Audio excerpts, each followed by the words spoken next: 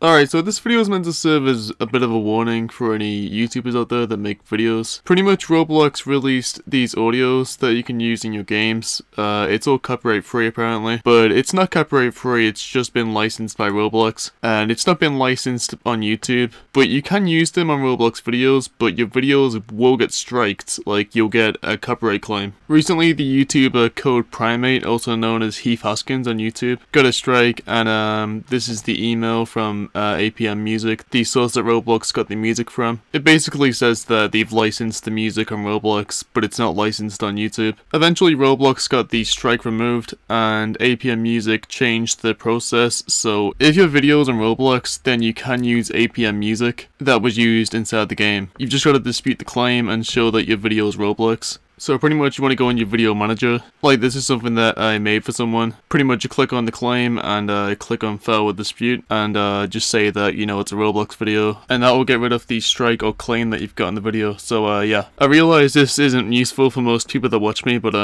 but if you do make videos, then I hope this is useful, and yeah.